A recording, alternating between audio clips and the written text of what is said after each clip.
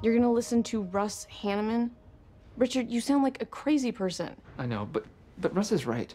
I mean, I hate the video chat. I really do. What?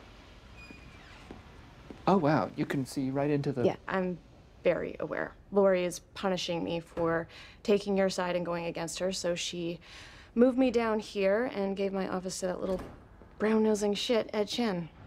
Anyway, Richard, you're not gonna seriously go home and tell the guys in your company that even though your user rates are skyrocketing, that you want to pivot. For the past 48 hours, I've been trying to rewrite the core video chat code, and I literally can't.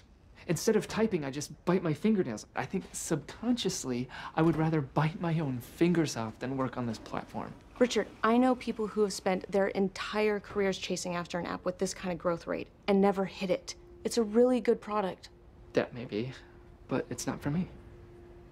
And look, I know these guys are my friends, but they're also my employees, and it's my company. So, if I say we have to pivot, we pivot. Okay. I have to go. All right, well, if you're sure, then tell them and then call me and tell... No, I have to go. There's another men's room on the 4th floor. Right. Because then you would have seen mine twice.